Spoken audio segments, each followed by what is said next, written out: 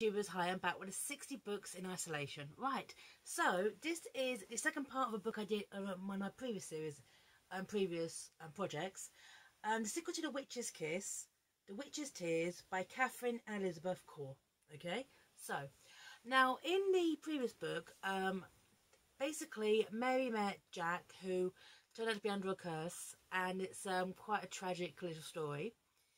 And this book kind of further similar vein. This is basically Mary now getting over what her experience, what happened to her. And let me just read the blurb. Okay, here we go. Can true love's kiss break your heart? Not easy being a teenage witch. Just ask Mary. She's drowning in textbooks and rules set by the coven, drowning in heartbreak after the loss of Jack. But Mary is not the only one whose fairy tale is over. Big brother Leo is falling apart, and everything Mary does seems to push him further to the brink. And everything that happens to Leo makes her ache for revenge.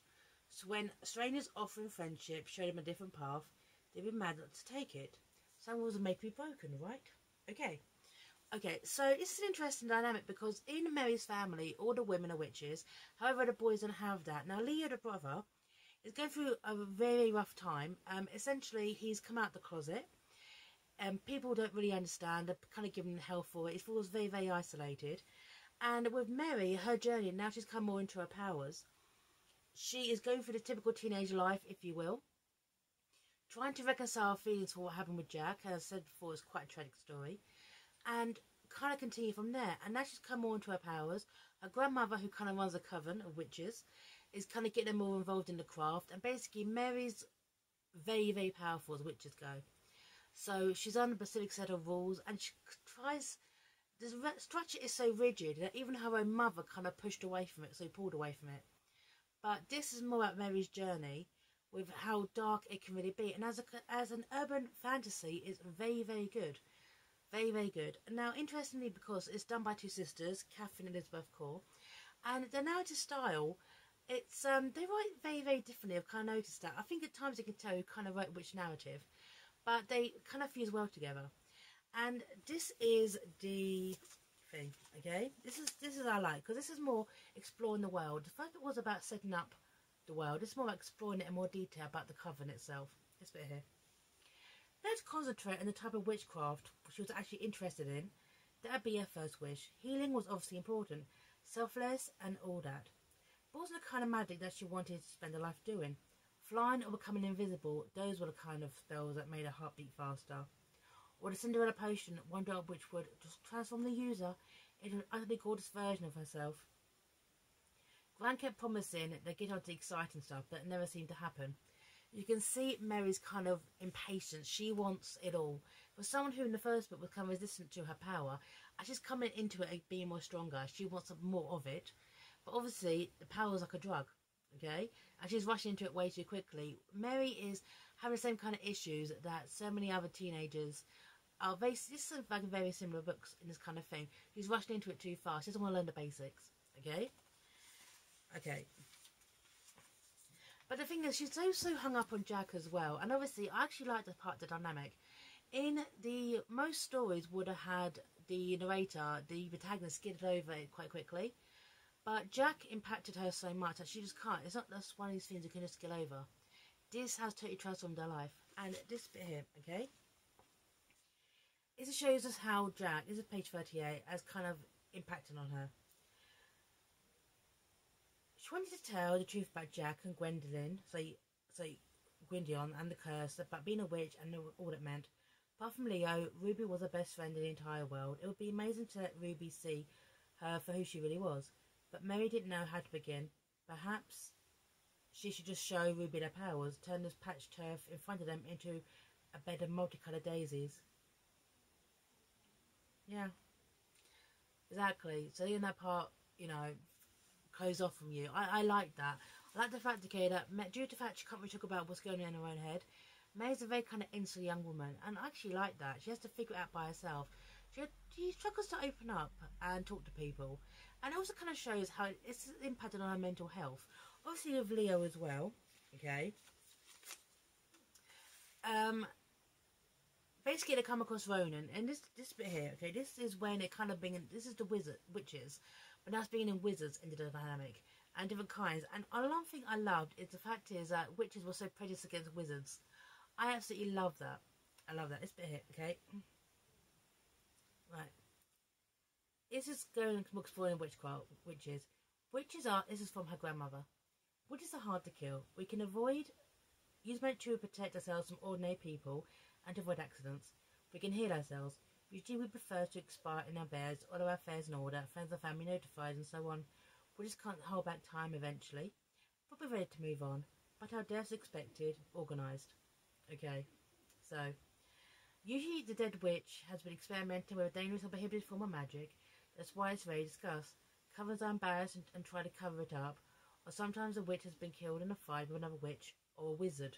You see, they're very, very prejudiced against wizards. Wizards are like, you know, it's a different kind of magic, if you will. Okay, as this is very, very typical. Witch magic, as obviously as the history of magic, is more nature based.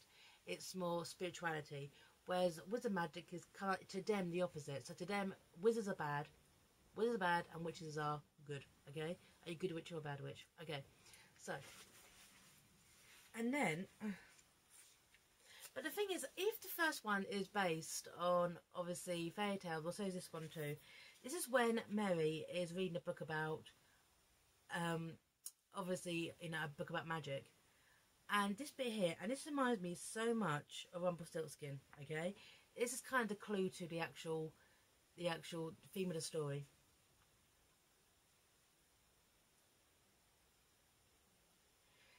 She forgot all about the promise to a mysterious stranger until she fell pregnant with her first child.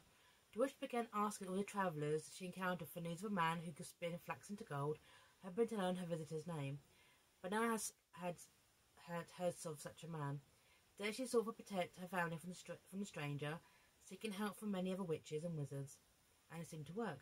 No one appeared to claim the baby, and the little girl grew in wisdom and in power. Until nearly 20 years later, the witch, now widow, heard a commotion outside her house. Thinking it was her daughter, returned from gathering herbs, which opened her door. It was a stranger, looking exactly the way she had all those years ago. In his arms he held her unconscious daughter. I've time to collect my debt, the man said. Have you discovered my name? Rumpelstiltskin is the clue to the history of this book. Okay, the story of this book. But one thing, I'll be honest though, okay, because this is when it was Leo who comes across Ronan, who is, well, yeah, he's a wizard. And this is when I think the book falls apart. The book really lacks structure. This is more about the dynamic between witches and wizards. And at the one point, Gran goes missing, so the Coven and the other witches are trying to find her. But you know when you read a book and you would kind of struggle to recall it afterwards. This is a story about Ronan and basically trying to help his brother and kid him. This is basically a story, okay, two siblings on two different sides. But one thing I really felt it really lacked was structure. I struggled to remember anything about this book after I finished it. Okay? It just seemed to be talking so much, okay, about damaging witches and wizards that at times I think it lost the story. It was about Leo just basically come to terms with how his sexual orientation, okay, was kind of changing the world around him. Now he's kind of comfortable in himself, but obviously he's losing a lot of friends in the process, which happens every day. Teenagers will come out of the closet. It happened then, it happens now, and I'm sorry if it happened to you and you're watching this, okay? People's perception of you change when you come out of the closet, and that's just a sad reality. It was about that. It was about Mary kind of getting her friendship back together. It was about Mary kind of trying. It was about magic and wizards. It just felt more. Okay. Right. This is when Ronan's talking about being a wizard. Wizards are territorial and secretive. Generally speaking, if a wizard finds a young guy with magical ability on his patch, he's almost as likely to kill him as to teach him. At least that's the way it used to be. Methods are slightly more subtle nowadays. He shrugged. A point is, it's plebs or nobodies most of the time, but can never really relax around them. Except perhaps with your brother. I felt we could become friends. I like him. Yeah, in a way, okay, Ronan, this mysterious Ronan, okay, just kind of magically appears and gets involved in Leo's life, is kind of seeking a friend as well, because in his own community, he is pretty much an outsider, okay, as a wizard. Which I kind of like that. I always felt there was more to Leo than what let on. I mean, a male witch, it kind of reminds me a lot of Charmed as well. Do you remember with Charmed? They were all, only the girls are witches, and suddenly, okay, boys started to be born in the family, which really kind of irked grandmother. and there was the magical powers too, and it kind of irked a lot of people. So it was like that. But the problem is, this book just felt so inconsistent. Too much going on. The things these wizards coming in too. It just felt kind of forced as well. That even as I'm doing this review, I kind of struggled to really kind of recall anything of merit of the book. And the twist at the end, I kind of felt should have kind of been brought in earlier. This book felt more like filler, of filling up the dynamic of the witches and the wizards and the world, than an actual consistent storyline, so a coherent storyline. So, The Witch's Tears, it was okay, but not as good as The Witch's Kiss. That I felt a bit more. The thing is about this as well, and I actually understand it, is the first bit was about passion. Okay, the first bit was about passion, but this was trying to set up the world. I don't think it nailed it as well as it could. However, it was actually a very well-written novel, but kind of lacked spark, if you will. But The Witch's Tears by Katharine Elizabeth Corr, just for the cliffhanger alone, I recommend it, because that was a jaw-dropping, oh my god moment. But that's pretty much it. So I'm signing off here. Loves to you all. And